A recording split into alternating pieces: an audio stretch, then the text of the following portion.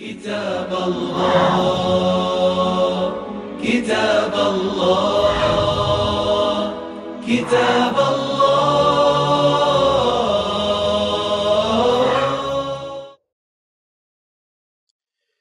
Bismillahirrahmanirrahim.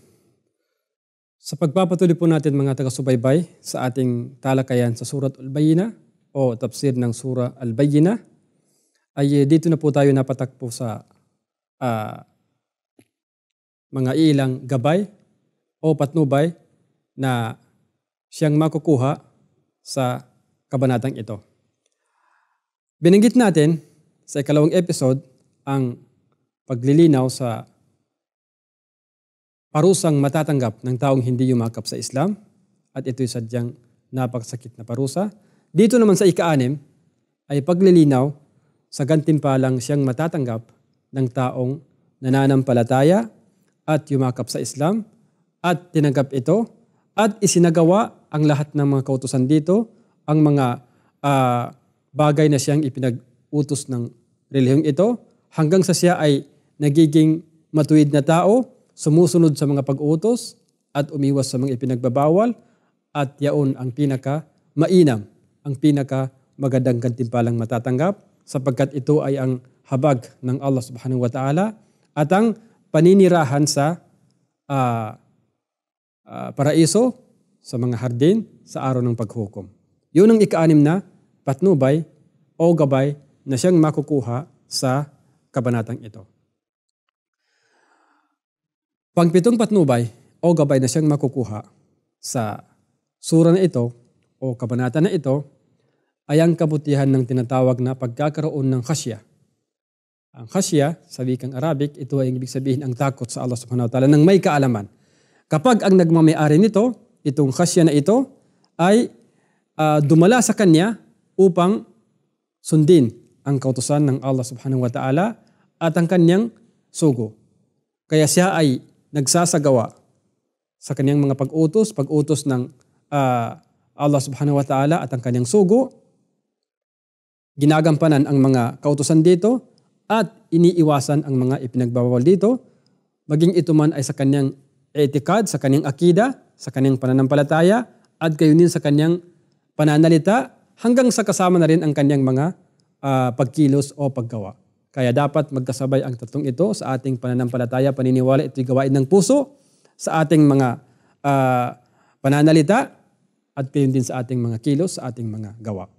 Ito ang kabuwang kahulugan na siyang makukuha o di kaya kabuwang patnubay o talata na siyang mapupulot sa sura na ito na pinapangalanang Al-Bayyinah o kabanatang Al-Bayyinah. Kung babalikan natin at kukuha tayo ng isa-isang gabay o patnubay sa sura na ito, makikita natin na doon sa una pang pagsabi sa innal ladhina kafaru min ahlil kitabi wal musyrikina fi nari jahannam. Innal ladhina kafaru min ahlil kitab. Sila na mga walang pananampalataya o hindi yumakap sa relihiyong Islam, at binanggit doon ang ahlul kitab, ang Yahud at saka Nasara. Ngayon ang tanong, ang mga Hudyo ba o ang mga Kristiyano na hindi yumakap sa pananampalatayang Islam, matatawag silang kafir? Sapagkat may nagsasabing iba ang kafir, iba ang Hudyo at saka iba ang Nasara. Ang kasagutan, malinaw sa talatang ito, na sila nga ay mga kuffar. Malinaw sa talatang ito na ang mga Hudyo at saka mga Kristiyano ay kuffar. Kaya kahit na ang mga Hudyo ay nagsasabing sila ay naniniwala sa Allah subhanahu wa ta'ala at sila ay nananalangin, pumupunta ng simbahan, at kapag mayroong namatay sa kanila ay nananalangin na makapasok nawa sa paraiso, ganun pa man, hindi sila naniniwala sa kay Propeta Muhammad sallallahu alaihi wasallam, sila ay mapapabilang sa tinatawag na mga kuffar pa rin. Kuffar pa rin. Kahit na ginagawa pa nila ang pagsasinasabi nilang sila ay naniniwala sa Allah subhanahu wa ta'ala, sila ay naniniwala na may araw ng paghukom at ang mga patay ay papasok sa impyerno o papasok sa paraiso, sila ay naniniwala doon. Pero kapag hindi ka naniniwala sa pagiging propeta ni Muhammad sallallahu alaihi wasallam, ay kabilang pa rin mapapabilang pa rin ang mga tao na ito sa tinatawag na mga kuffar. Kung sila lamang ay naniniwala dito sa pagiging propeta ni Muhammad sallallahu alaihi wasallam, sila ay mapapabilang sa mga taong nananampalataya. Bakit ganon? Bakit ganun? Bakit natin sinasabi ito? Sapagkat ang mga Hudyo ay kilala nila si Propeta Muhammad sallallahu alaihi wasallam. Alam nila, natagpuan nila, nakita nila ang kanyang katangian na naisulat sa Taurat at saka sa Injil, sa Ebanghelyo. Ayon sa sinabi ng Allah subhanahu wa ta'ala, Surah Al-A'raf, الَّذِينَ يَتَّبِعُونَ الرَّسُولَ النَّبِيَّ الْأُمِّيَّ الَّذِي يَجِدُونَهُ مَكْتُوبًا عِندَهُمْ فِي التَّوْرَاةِ وَالْإِنْجِيلِ الَّذِينَ يَتَّبِعُونَ الرَّسُولَ النَّبِيَّ الْأُمِّيَّ الَّذِي يَجِدُونَهُ مَكْتُوبًا عِندَهُمْ فِي التَّوْرَاةِ وَالْإِنْجِيلِ يَأْمُرُهُمْ بِالْمَعْرُوفِ وَيَنْهَاهُمْ عَنِ الْمُنكَرِ وَيُحِلُّ لَهُمُ الطَّيِّبَاتِ وَيُحَرِّمُ عَلَيْهِمُ الْخَبَائِثِ. Malinaw sa Surah Al-A'raf ang pagsasabi na ang aking awa na ito sa naunang talata na nabanggit sa Surah Al-A'raf. Ang aking awa na ito ay aking itatala o aking ibibigay sa mga yaong may takot sa Allah subhanahu wa ta'ala at umiwas sa mga kasalanan at sumunod sa sugo. Sumunod sila sa sugo ang propetang hindi marunong bumasa't sumulat. Al-ummi, hindi marunong bumasa at hindi marunong sumulat, at siya, si Propeta Muhammad sallallahu alaihi wasallam, na kanilang matatagpuan ang kanyang mga katangian at mga bagay na patungkol sa kanya. Saan matatagpuan? Naipahayag sa aklat na Taurat at saka sa Injil. Alladhi yajidunahu maktuban indahum fit Tawrati wal Injil. Matatagpuan nilang nakasulat, naipahayag sa aklat na Taurat at saka sa Injil. Ang kanyang katangian, inutusan sila ng paniniwala sa kaisahan ng Allah subhanahu wa ta'ala at pagsunod sa kanya at sa lahat ng mga mabubuti at nagbabawal sa kanila ng lahat ng masama, kabilang na ang shirk at saka mga ipinagbabawal na gawain, pagkakasala at lahat ng karumal-dumal na bagay. Ano pa ang kanyang katangian? At ipinapahintulot niya sa kanila ang lahat ng mga malilinis na mga pagkain, mga inumin at mabubuting gawa, at ipinagbabawal naman sa kanila ang lahat ng mga maruruming mga pagkain at mga inumin at mga masamang gawain. Napakalinaw. Alladhi yajidunahu maktuban indahum fit Tawrati wal Injil ya'muruhum bil ma'rufi wa yanhahum 'anil munkari wa yuhillu lahumut tayyibat wa yuharrimu 'alaihimul khaba'ith. Napakalinaw. At siguro marami kayong mababasa na aklat na naisulat sa English o di kaya sa Tagalog na si Propeta Muhammad sallallahu alaihi wasallam sa Biblia at si Propeta Muhammad sallallahu alaihi wasallam sa Taurat. Pero ito hindi ito talakayan patungkol sa Biblia o di kaya patungkol sa Taurat, kundi ang tanging binibigyan natin dito ay ang kahulugan ng banal na Quran. Kaya napakalinaw na si Propeta Muhammad sallallahu alaihi wasallam ay nandoon, nakasulat doon sa Taurat, nakasulat doon sa Injil. Alam nila ang katangian nito. Alam nila. Natalakay na natin sa ikalawang episode ang nangyari kay Huyay bin Akhtab at saka si Abu Yasir na magulang ni Safiya binti Huyay bin Akhtab. Nagsasabing, siya nga ba? Siya na ba ang nakikita nating propeta na paparating na nakasulat sa ating Taurah? Sabi niya, siya nga. O huwa. Sabi niya. So sabi ni Abu Yasir, ano ang iniisip mo sa kanya? Sabi niya, adawatuhu ma hayit.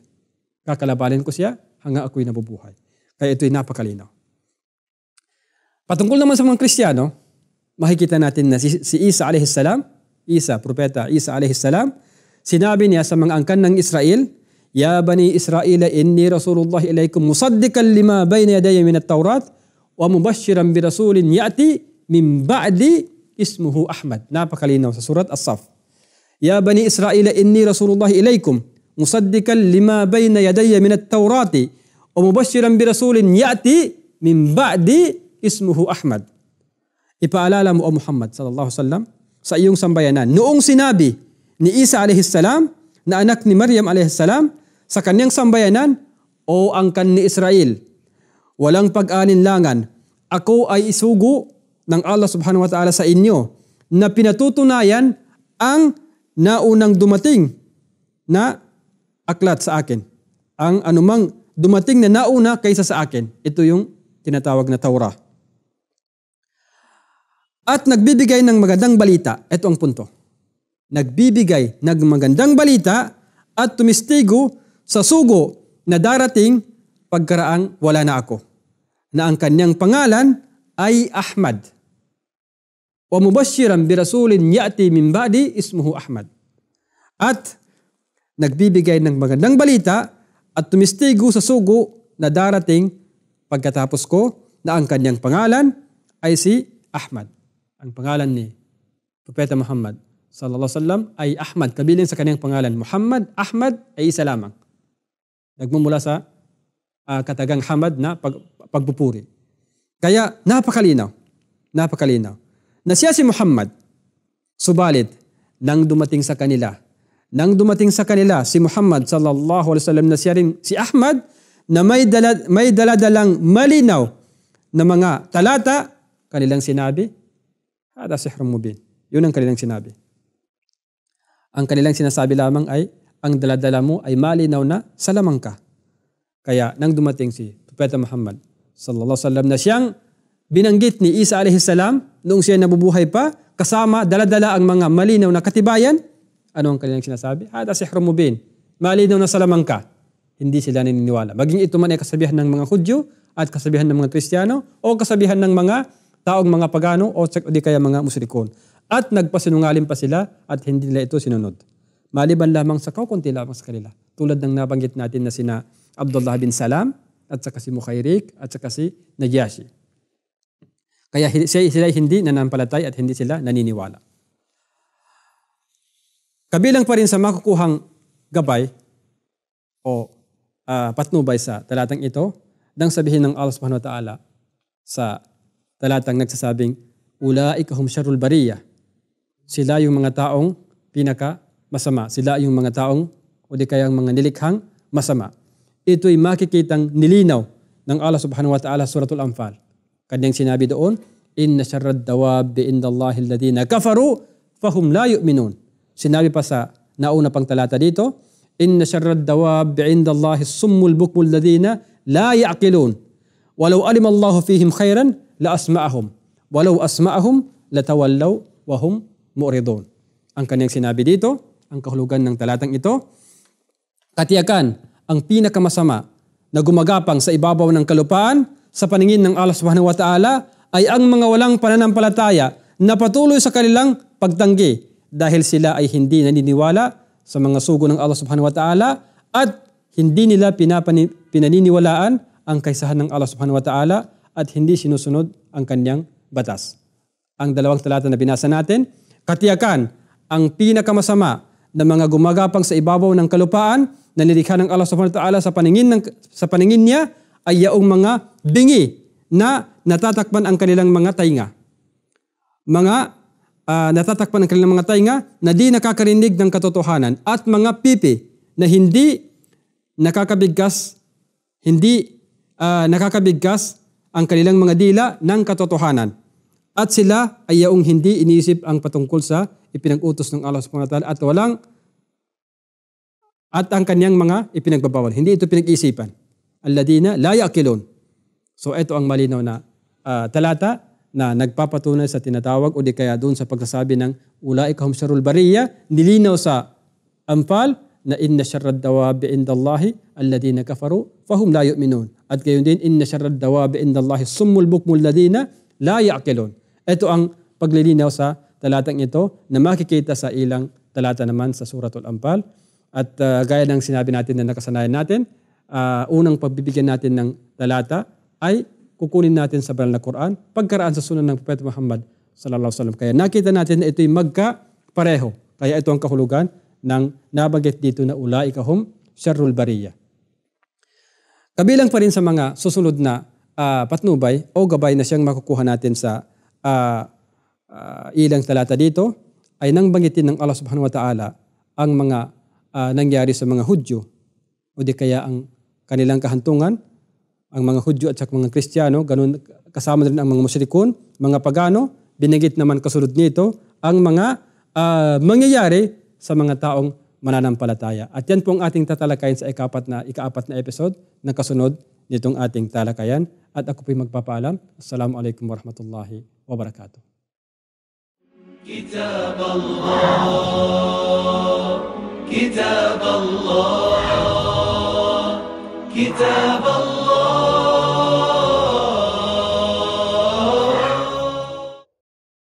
Bismillahirrahmanirrahim. Dito pa rin po tayo mga taga-subaybay sa Surah Al-Bayyinah. At ipagpatuloy natin ang ating ang mga ilang gabay o patnubay na siyang makukuha sa talatang ito. Kabilang pa rin sa mga gabay o patnubay na siyang makukuha sa kabanatang ito o sa mga ilang talata nito nang matapos banggitin ng Allah subhanahu wa ta'ala ang mga kaparusahang matatanggap ng taong hindi nananampalataya, binanggit naman ang matatanggap na gantimpala ng mga taong yumakap sa Islam at tinanggap ito at sumunod sa kautusan ni Allah subhanahu wa ta'ala at ng kanyang Propeta Muhammad sallallahu alaihi wasallam. Kaya sinabi dito, innal ladhina amanu wa amilus salihati ulaika hum khairul bariyah. Dito natin makikita na itong banal na Quran ay tinatawag na mathani. Ano ang mathani? Wikang Arabic. Ang kahulugan ng mathani, kapag siya ay nagbanggit ng isang bagay na tulad halimbawa nitong mga kaparusahan makukuha ng mga taong walang pananampalataya, babanggitin naman dito sa kabila nito, kasunod nito, ang mga gantimpalang makukuha ng mga taong nananampalataya. Binanggit dito ang impyerno, babanggitin dito ang paraiso. Babanggitin dito ang mga mangyayari sa mga taong papasok ng impyerno, babanggitin naman ang mangyayari sa mga taong papasok ng paraiso. Yan ang tinatawag na mathani. Ang hangad ng banal na Quran dito ay upang ang tao ay hindi o di kaya siya ay magiging kasama niya ang dalawang bagay. Mapapasama sa kanya ang palagi ang dalawang bagay. Ang tinatawag na al-khawf at saka ang ar-raja. Ang tinatawag na pagkakaroon ng takot at ang tinatawag na pagkakaroon ng pag-asa. Matatakot siya kapag nakikita niya, nababasa niya ang patungkol sa impyerno at ang mga parusang makukuha o di kaya ang mga parusang mangyayari sa impyerno. Magkakaroon siya ng pag-asa o di kaya pagkakagusto kapag nabasa naman niya dito sa kabila nito ang masayang mangyayari sa paraiso at mga gantimpalang ipinangako dito sa loob ng paraiso na ito. Kaya palaging nasa al-khawf war raja siya. Ibig sabihin, nasa pagkakaroon ng takot at ang pagkakaroon ng pag-asa o pagkagusto. Kaya ang tao sa dalawang bagay na ito ay kinakailangan sa kanya. Kinakailangan itong tinatawag na al-khawf war raja. Kabilang pa rin sa yung panghangad ng banal na Quran dito, ay upang sa ganun, ang tao hindi siya magiging yung bang rireklamo siya o di kaya maboboring siya. Kapag isang kwento lamang ay isa lamang ang kanyang salaysay. Pero kapag ito'y iba't iba, magkakaroon siya ng tinatawag na pagkagusto, nabasahin itong banal na Quran at saka alamin ang mga anumang nasa ilalim nito na mga kahulugan at magkakaroon siya ng tinatawag na nasyat. Ibig sabihin, yun na nga pagkakagusto na malalaman ang mga anumang nilinaw sa ilang talata nito. Kaya ito ang hangad ng Quran kung ba't ito ikinukwento ang mga mangyari sa paraiso. Pagkaraan nito, ikukwento naman ang tinatawag na mangyari sa o di kaya ang mangyari sa impyerno. Innal ladhina amanu wa amilus salihati ulaika hum khairul bariyah. Ito ang pinaka mataas ang antas, ang pinakamabuting nilikha ng Allah subhanahu wa ta'ala ay ang mga mananampalataya at saka gumawa ng kabutihan. At ang mga taong ito ay apat na level. Apat ang kanilang antas. Ang mga taong alladhina amanu wa amilus salihat. Ito ay mababasa sa Surat An-Nisa, wa may yuti'illaha war rasula fa ulaika ma'al ladhina an'ama Allahu alaihim minan nabiyyina was siddiqina was syuhada'i was salihin. Wa hasuna ulaika rafiqa. Sino man ang taong susunod sa Allah subhanahu wa ta'ala at sa kanyang sugo, sila ang yaong mga makakasabay, makakasama nila yung mga pinagkalooban ng kanyang awa at saka biyaya. Na sila yaong mga unang-una mga nabiyin, mga propeta. Kaya ito ang kauna-unahang level ng mga tao, ito ang pinakamataas, ang mga propeta, ang nabiyun. At ang mas mataas pa dito ay yung tinatawag na rusul. Kasi lahat ng mga propeta ay mataas ng antas. Pero mas mataas pa sa kanila ay ang mga rusul, mga sugo. lahat ng sugo ay propeta, pero hindi lahat ng propeta ay nagiging sugo. May mga propeta na hindi nagiging sugo, pero lahat ng sugo ay mga propeta. Kaya ito ang pinakamataas na antas. Ang mga propeta at ang mas mataas pa sa kanila ay yung mga sugo sa kanila. Pangalawang level ay yung mga siddiqin, ang mga matapatin, ang mga masunurin. At ang pinakauna dito sa mga siddiqin na ito ay si Abu Bakr Siddiq radiyallahu anhu. Ang pangatlong level ay ang tinatawag ng mga syuhada. Ang mga syuhada, dalawang opinion ng mga mufassirun. Sinasabi nila yung mga taong binigyan ng kaalaman, ulul ilm. Ang pangalawa, sila yung mga taong namatay sa larangan ng pagkikipaglaban sa landas ng Allah subhanahu wa ta'ala.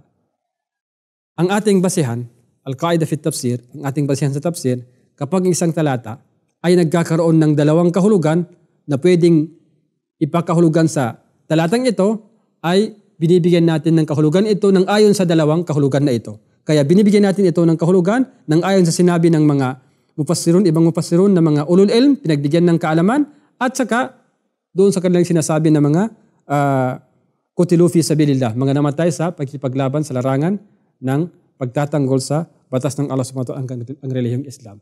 Kaya pwedeng sila yung mga pinabigyan ng kaalaman, ulul ilm, at saka pwede yung mga tinatawag na kutilu fi sabilillah, mga namatay sa larangan ng pagkipaglaban sa Allah subhanahu wa ta'ala. Jazaohum inda rabbihim, ang kanilang gantimpalang matatanggap ay ang paraiso, mga paraiso na dumadaloy sa baba nito, bababa ng kanyang mga palasyo at mga kahoy, ang jannat. Ang mga anhar, tajri min tahtihal anhar, dumadaloy sa baba nito ang mga baba ng kanyang kahoy, mga puno, at saka mga palasyo, dumadaloy sa baba nito ang mga ilog. At ang ilog na ito hindi nabanggit dito sa talatang ito. At ito'y mababasa sa Surat Muhammad. Surat Muhammad na binanggit doon, Mathalul jannati allati wu'idal muttaquna fiha anharum min ma'in ghairi asin wa anharum min labanin lam yataghayyar ta'mu wa anharum min khamrin laddatin lisyaribin wa anharum min asalin musaffa.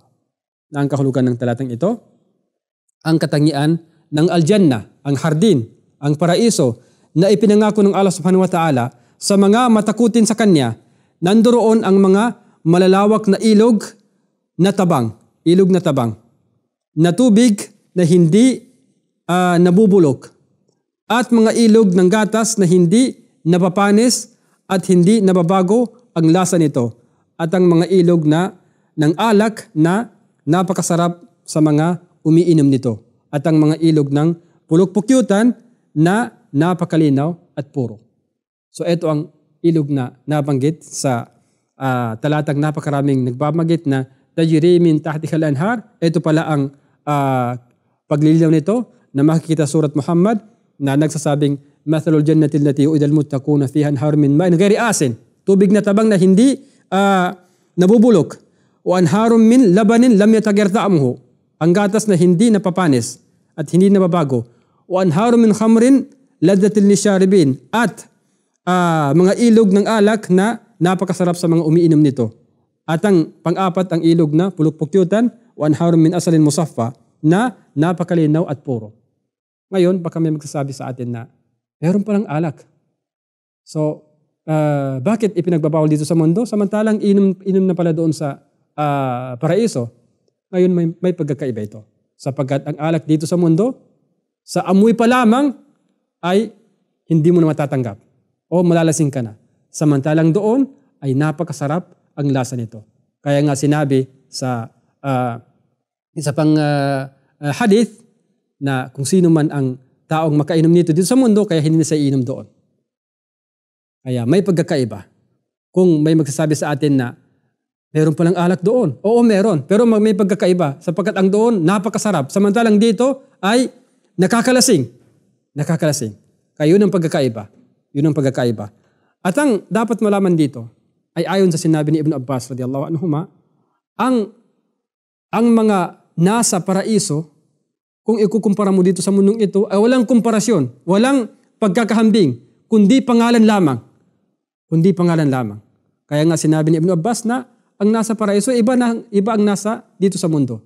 Ang tanging magkapareho lamang ay ang pangalan. Pero ang katotohanan nito ay iba na. Iba na. Sapagkat sinabi nga sa isang hadith na ang paraiso ay ipinangako sa mga taong mga mananampalataya na wala pang matang nakakakita nito. At wala pang taingang nakakarinig nito. At hindi ito kayang isipin ng tao. Hindi ito kayang isipin ng tao. Kaya ang pagkahambing lamang sa mundong ito at sa kang nasa paraiso ay tanging pangalan lamang. Ayon sa sinabi ni Ibn Abbas, Laysa fil jannati mimma fid dunya illa al-asma. Pangalan lamang. Kaya nga kung babanggitin ang nasa paraiso ay iba na sa nasa mundong ito. Pangalan lamang ang magkapareho. Pero ang katotohanan nito, ang katunayan nito ay iba na. Iba na. So etong jannat, ito ang mga paraisong matatanggap ng taong mga sumunod o di kaya tinanggap ang pananampalatayang Islam at pumasok dito at tinanggap bilang propeta si Muhammad sallallahu alaihi wasallam. Kabilang pa rin sa mga makukuhang talata dito o di kaya makukuhang gabay dito o mga patnubay at ito na siguro ang pinakahuli nang sabihin ng Allah subhanahu wa ta'ala, khalidina fiha abada, ibig sabihin sila ay patuloy doon. Kaya sila hindi mamamatay, hindi magkakaroon ng karamdaman, hindi magkakaroon ng sakit, hindi sila maboboring doon, at hindi sila magkakaroon ng pinsala, at hindi sila malulungkot. Sapagkat ito ang nagiging dahilan ng hindi pagiging masarap ng ating buhay. Kapag ang tao ay nagkaroon ng karamdaman, nagkaroon ng sakit, nagkaroon ng problema, nagkaroon ng boring sa kanyang buhay, napapagod, yun na ang dahilan. Pero doon, sa paraisong ito, walang kamatayan, walang sakit, walang karamdaman, walang tinatawag na pagkaboring, walang tinatawag na sakit o di kaya mga pinsalang matatanggap ng tao, walang problema doon. Walang pagod, wala lahat. Kaya ano pang hahanapin mo sa ganitong uri ng kalagayan kapag nasa paraiso na ang tao? At tuluyan na. Bilang panghuli, doon sa pagsasabi ng Allah subhanahu wa ta'ala, na dhalika liman khashiya rabbah. Itong gantimpala na ito ay yaon ang ibibigay sa taong nagkakaroon ng takot. Ang wikang Arabic, khasya. At meron namang tinatawag na khawf. Al-khasya wal khawf. Ito'y parang magkapareho. Ang lahat tinatawag na takot. Pero may pagkakaiba. Sapagkat itong khasya ay mas, yung bang tinatawag na mas specific. Sapagkat ang khasya ay ang pagkatakot sa Allah subhanahu wa ta'ala nang may kasamang tinatawag na pagpaparangal at saka tinatawag na pagiging dakila sa kanya. Kaya ito hindi nangyari ang khasya kundi sa taong may kaalaman. Kaya nga sinabi ng Allah subhanahu wa ta'ala, innama yakhshallaha min ibadihi al-ulama. Ang tunay lamang na natatakot sa Allah subhanahu wa ta'ala sa kanyang parusa ay ang mga maalam na at nakikilala nila ang kadakilaan ng Allah subhanahu wa ta'ala sa kanyang katangian, sa kanyang batas at sa kanyang kapangyarihan sa lahat ng bagay. Kaya may pagkakaiba. At ito'y para malaman natin, bigyan natin ng halimbawa. Kapag ikaw ay natatakot ka sa isang tao na pwedeng mapinsala ka o pwedeng hindi.